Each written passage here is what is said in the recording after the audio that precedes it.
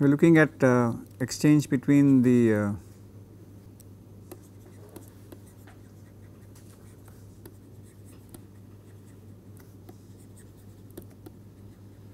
sediment water. So, the mechanisms of release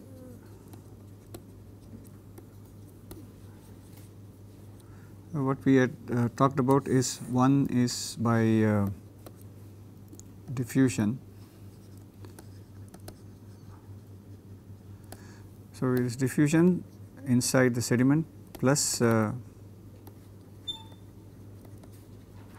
convective mass transfer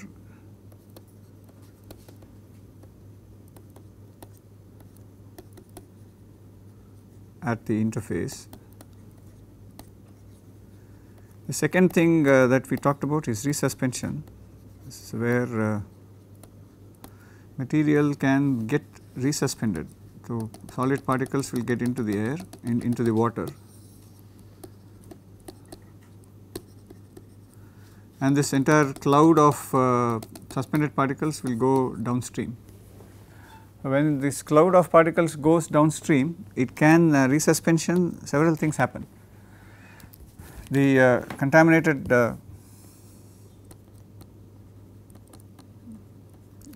solids are suspended into water, and while they are there, the desorption of chemical from the water occurs. Then this particle also settles back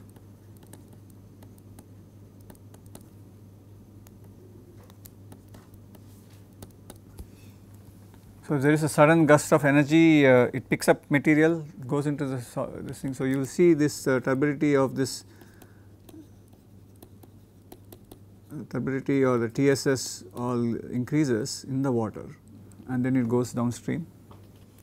If it is in a lake, it will just sit like that. The system is different. Water quality is modeled differently, as we have discussed before. And so, then it will also resuspend and it will also deposit back into this thing. So, in order to estimate the effect of this one needs to estimate what is the resuspension that is happening, how much of resuspension happens. So, that is not in the core purview of this course. What that needs, that is more of sediment transport, sediment hydrology. So, depends on the energy, that is what is called as, the process is called as scouring, SCOUR. The resuspension is also called as scouring. So, it is an energy intensive process. So, it naturally occurs during storms and high flow, high velocities, and okay. So, during resuspension one can estimate, it is a complicated process, but very simply one can estimate it based on the loading of the sediment and the TSS. So, if you want, say, in a given volume of water, this is a volume of water multiplied by the suspended solids concentration, right. This will give you L cube by M of A by L cube multiplied by WA3 will give you, sorry, this is M3 by 1 multiplied by WA3, this is MA by M3. This will give you the amount of chemical that is now entered the water, but it is now bound to the solid. Yeah. So, I can say that the effective concentration of this water,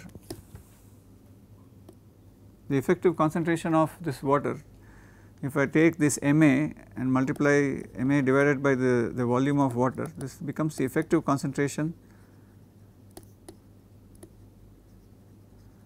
of A in the water. So, we know that it is the combination of both the aqueous phase and the solid phase, but still it is water itself. If you take a sample and extract it, you will say this concentration is very high. Okay. This is something that we looked at during partitioning, that study, where you have a small amount of organic carbon suspended, but the free aqueous phase concentration is smaller. But if I take this entire water sample and extract, I will get the combination of material, chemical that is attached to the water as well as on the solid. So, this is what will happen. So, this is the impairment of water quality due to resuspension. Okay. So, yesterday we also mentioned that the composition, the fraction of solids that have organic contaminant is a lower fraction which tends to stay in the water for a longer period of time. So, it also tends to spoil the water quality over a period of time.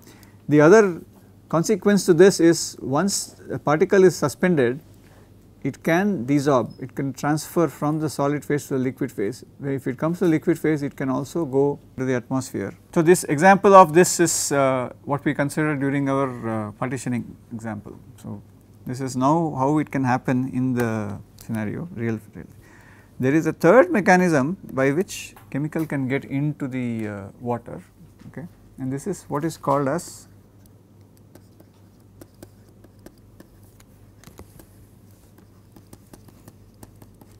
it is not a very well known process, what is called as bioturbation. Okay. So, bioturbation is as the name suggests, bioturbation is, this is sediment, is a transport caused by biological agent. This transport of chemicals in the sediment due to biological agents. What do you mean by biological agents? Biological agents can be anything that is living on the surface of the sediments. Okay. So, if you look at in different systems, say in coastal, in ocean sea systems, say saltwater systems, freshwater systems, and or lake systems, freshwater, surface water, which is both freshwater, saltwater, and this kind of different systems, you have a large amount of biological life that resides on the surface of the water. So, what are these biological agents? These can be worms, predominantly a lot of worms. Like if you go and look in soil also, you can see a lot of worms. There are earthworms, there are other kinds of worms. Okay, and there are larger creatures in this thing in river water. There are larger creatures also, which things like crabs and other things which crawl on the surface of the water, right. And if you look at the sediment structure, the top layer of the sediment is fairly fluffy. It is not consolidated, it is loose. If you go deeper, it is more consolidated. Soil is very consolidated. Soil has no moisture content, is very small. So, it consolidates, it shrinks, and it becomes like a hard mass. You can't put a spoon in soil, but you can take a stick and spoon in sediment, you can take out material. It is like a jelly. Okay. So, other larger organisms like crabs, etc. So, what do they do? The action of bioturbation itself is different things. So, people have observed this action about how does this affect chemical transport in the top layer. Why are we talking about this? Because in the absence of resuspension, diffusion is the only way in which chemical can go up. So, if there is anything that can enhance this transport. Okay. How does the bioturbation is seen as enhancing? So, one of the bioturbators is worms. These worms are creatures that are say as from a few millimeters to a few centimeters in thickness. They exist, different types of worms. The classification is there in, if you look at sediment and water literature, biological life in sediments, then you will see a lot of variety of worms. So, these worms, they feed in the sediment head down, okay, and they feed and they process the material and they eject it out to the back. What they do is they are feeding at the sediment is sent in and the chemical goes in. There could be transformation that is happening in the process, but if this transformation does not happen, what it is doing is it is essentially taking it and conveying it through the body and coming out, ejesting here. So, a lot of times you will notice this is fecal matter of the worms. It contains organic matter and it also contains a lot of whatever is the chemical that is sitting here. So, this is the chemical that is picked up from this region. So, this can be a few centimeters depending on the height of the worm. What it is doing is, it is serving as a mechanism which does circumvents the diffusion process and directly goes out. So, the processing time of the worm is much faster than the diffusion rate of diffusion that happens. That is one mechanism. Okay. The second mechanism is, this worm goes in and comes out. So, it burrows and then comes out. So, there is a possibility that what will happen is, if I take sediment and I put a large number of worms in the surface, soon you will see that if I take a sediment that looks like this and I put a lot of worms into it, very soon what you will see is this worms, now this become a big mound. Okay. This top region becomes a big mound. What it does is, it goes in and it reworks the sediment. When it reworks the sediment, the property of this, the epsilon parameter, the porosity of this, we will call it as epsilon bio. The epsilon bio, the epsilon 2 bio is much larger than the epsilon 2, because it worked it up. Basically, it is equivalent to somebody going and stamping the entire place and disturbing it. Okay. But they are working through it. So, they are unconsolidating the sediment, so making it fluffy, so that from a transport point of view, if you apply your diffusion equation through this layer contains a much higher porosity. Therefore, the resistance, the effective diffusivity of this region. So, the effective diffusivity of this region is larger than the effective Da3 bio. This is another mechanism. The third mechanism is, the worm will come in, burrow down and leave. So, which leaves a tube. You will see this very commonly in sediments. I do not know how many of you will have the opportunity to see it. In sediments, you will see that sometimes you will see holes in sediments. These holes can be as deep, very deep. Okay. Because the sediment is consolidated, you can take a mud and then put a stick through it and take it out. Sometimes it will stay as it is, intact. It will not collapse, fall in. If you take sand and do that, sand will collapse in, but sediment is very cohesive. There is a lot of clay in it, so it will stick there. If you make a hole in it, it will stay there.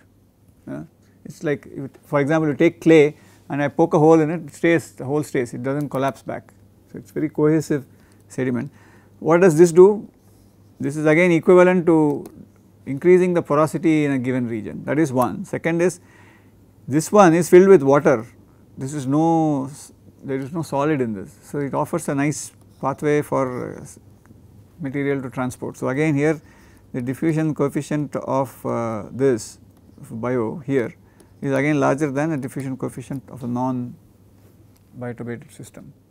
So, all these mechanisms are responsible for enhanced transport of chemical in a in a system that has biological life living in it, right. So, now what has happened is, if you want to model, you apply our previous model to this. Our previous model was a very simple system. We have, this is our domain, this contamination, this is sediment here and there is water.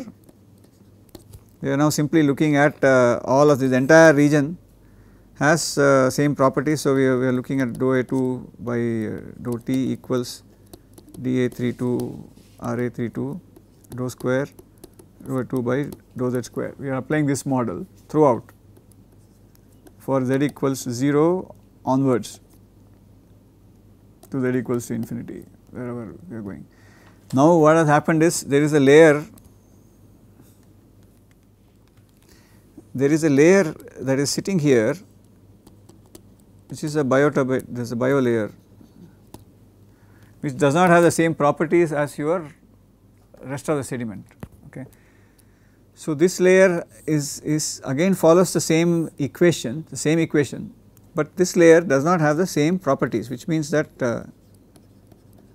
rho A2 by dou T equals this dA32 is dA32 bio by RA32 bio into dou square rho A2 by dou Z square. It has different properties, it has different retardation factor, it has different diffusion coefficients because of this layer, and there is a certain length. So, now the boundary condition will be, you can't write this boundary, the boundary condition we wrote like this. Now, the boundary conditions have to be written at the interface between the bio layer and the water. This is the interface, z equals to 0 is here, and this is z equal to some z1. Yeah. So, the boundary conditions will be corresponding boundary conditions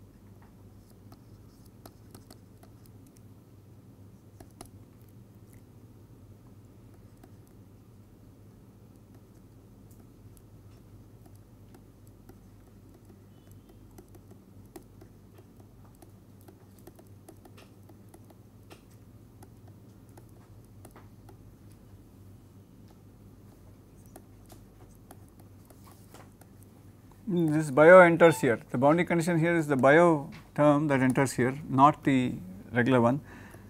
At z equals to z1, this is the other boundary condition. There is one intermediate boundary condition now, because there is two layers. There is one layer here and one layer here. Both sides diffusion is occurring. There is diffusion occurring from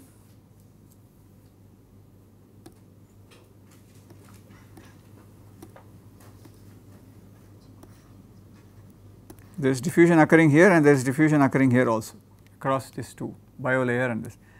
It will be simply minus of dA32 bio d rho A2 by dou z at z equals to z1 equals minus of dA32 at z equals to z1 plus and minus. Yeah. In the sediment, diffusion is slower than in the bio layer, no, sir? Yeah. Then it should be controlled by that diffusion. Controlled by that is a different issue. When you are modeling it, it is, so eventually when you solve the equation it will turn out to be like that, because it will take time for material to come into the top layer. So eventually the overall rate will be controlled by how it is coming from below, but whatever comes here will go faster. So there is, if you take two thicknesses of sediments, okay, but the top layer, this contaminant already present in the top layer, in a system which is undisturbed by bio or system which is disturbed by bio, this top layer, this is much more fluffier, which means transport from that layer is faster than transport from this layer. That is why the bioturbation may be larger, may contribute to higher this thing. Once the contamination is gone from that bio layer, the below layer now is controlled by the diffusion. So, that is the reason when we use both this boundary conditions, the boundary condition we used last time and this one, but the two boundary conditions on surface, where we say surface concentration is 0 and the surface concentration is flux boundary conditions. Both of them at a very long time will become similar. The flux will be very high in the first one. So, both of them will go to, because at longer times it is controlled by, more controlled by diffusion at the deep inside the sediment. Okay. So, you are right. So, once in the beginning this flux is higher, likely to be higher, but this is also again, as we had discussed throughout the this topic, it does not happen overnight. Even contamination of sediment takes a long time. While it is contaminating itself, microbes will start their work, and so the process of contamination itself will be influenced by bioturbation. So, it is a process that is of chemical going into the sediment also is controlled by it. Okay. So, how do people measure this? It is difficult for us to estimate the actual process and all that. So, people try to measure the bio, the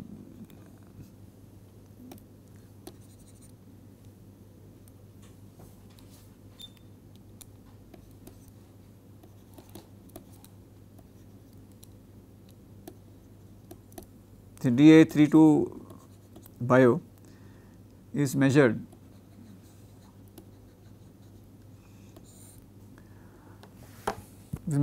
for a given this thing, for a given layer of bioturbation layer, either by laboratory experiments or taking field measurements of fluxes. So, the way we do it is again we use the model and we measure flux, and then we use these numbers, we fit the experimental data of flux to these numbers.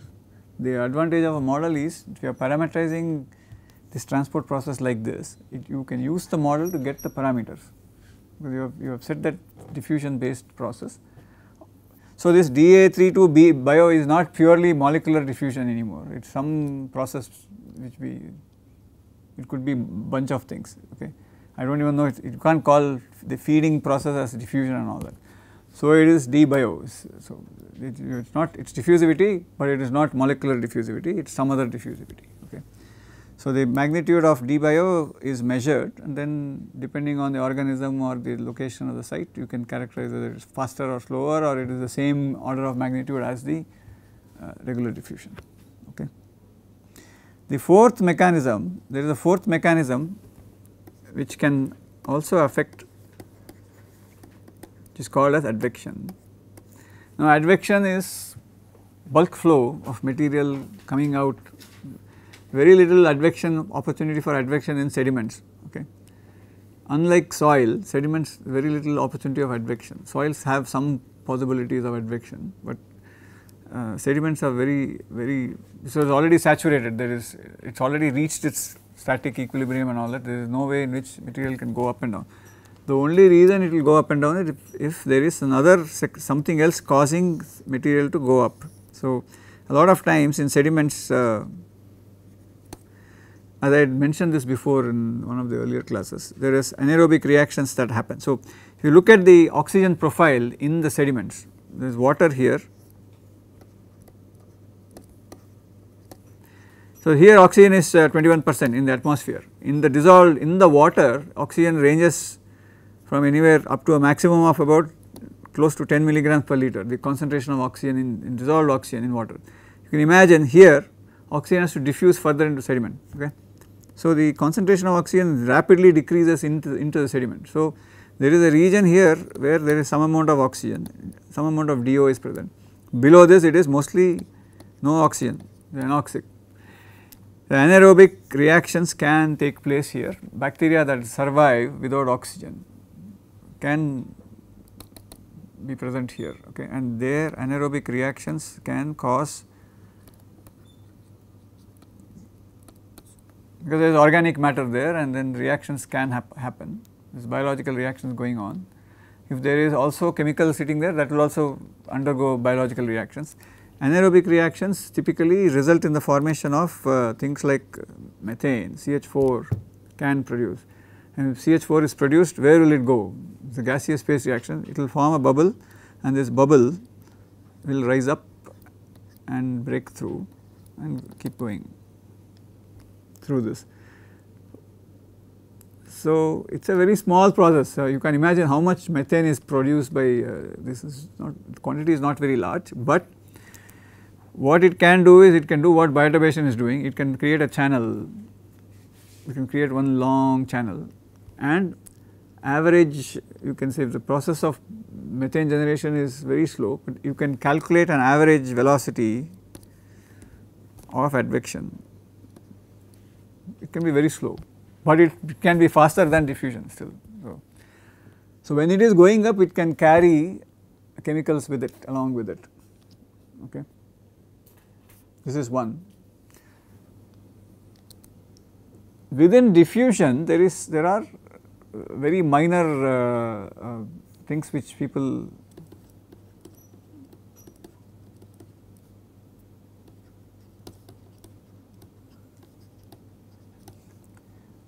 facilitated transport, DOC facilitated transport. DOC is dissolved organic carbon.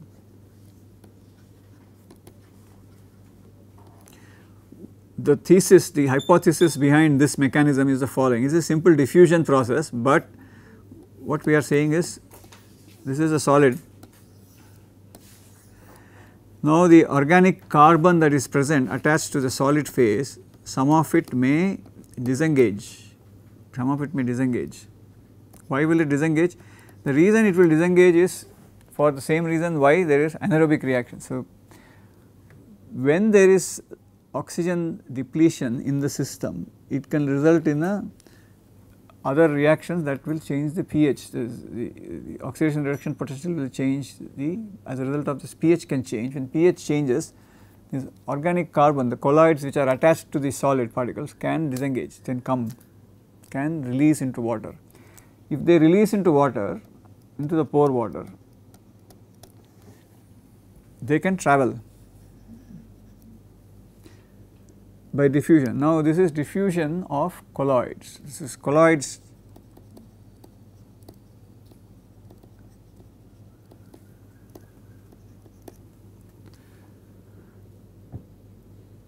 So, this is Brownian motion. Colloids, see, when you look at, there is a theory of particle diffusion where the diffusion of molecules, they assume molecules are spheres which interact with each other like large particles, small particles, sorry, very small particles and large molecules, they meet somewhere.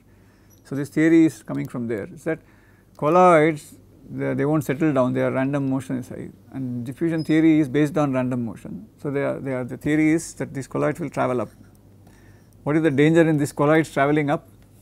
These are the ones which are carrying all your chemical, the entire chemical is sitting piggybacking on the colloids. If the colloids are themselves moving, you do not have to worry about diffusion anymore, this colloid is itself moving up. So, it is facilitated transport, but this occurs only under certain conditions, this does not occur always, because colloids, as we have mentioned, organic carbon has both organic and inorganic groups, and it is very likely what may happen is it may get released from the lower part and come and adsorb again on the top layer somewhere. Okay. So, but this can happen. So, if you want to add this into your transport model, you have to assume that there is a certain amount of concentration of colloids in you have to model colloids as a separate phase and as a separate entity, and that is moving through. Okay. So, the concentration of A, the chemical associated with the colloids, is different from the concentration of A in the pore water itself. So, we will not go into the details of modeling that, but that is something that people have worked out. So, this is sediment transport is fairly complex, because there are a lot of things that are happening in sediment, and each problem with sediments again is sediments at different locations are very different. If you look at sediments in coastal regions along sea coast, there is very little organic carbon, it is all mostly sandy. If somebody dumps, in India a large number of industries are located on the coast, if somebody dumps a waste, it is going to sit on the sand, it is mostly sandy, it is going to go down, it does not adsorb, there is no adsorption organic layer, it is sitting as pure chemical. Dissolutions are very different, profiles are very different from if it is in a river or a lake which has a lot of organic carbon, okay, and a lot of clay, which affects its fate and transport into the sediment as well as its release from the sediment later on. Okay. So, these are all very complex issues related to the biogeochemistry of the region. Okay. Addition to this, we will just so as we have already looked at it. So, if you look at the general process, we have now done dA by R rho square rho A2 by rho Z square. This is diffusion. I can add advection,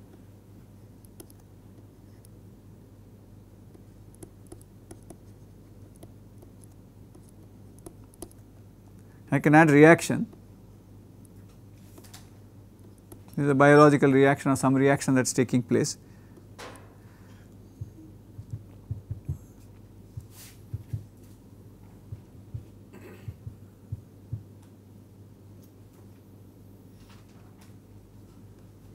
So, the reaction also will have this Ra32 term come here, rho A2, so on. So, other things, you can have a few other things, whatever is happening here, evaporation may be happening, lot of things.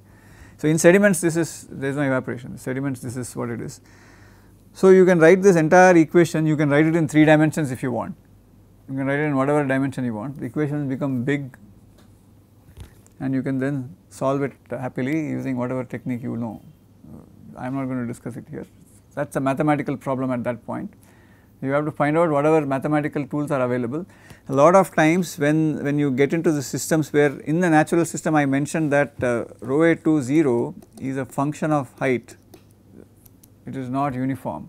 That itself will make it impossible for you to do analytical solutions to this. You have to do it numerically. Numerical solutions are the only way possible. In addition to this, RA32 is also a function of height, DA32 will also be a function of height. Assuming that there is not function of time. So, it is function of height is fine, function of time is another problem. But typically function of time we do not consider that much because the process is so slow, we are predicting it for a long period of time. So, we will do some simple examples from the problem sheet, I will give it next week to see what you get, simple models, what kind of data can you get out of it and how you interpret the data and work on it.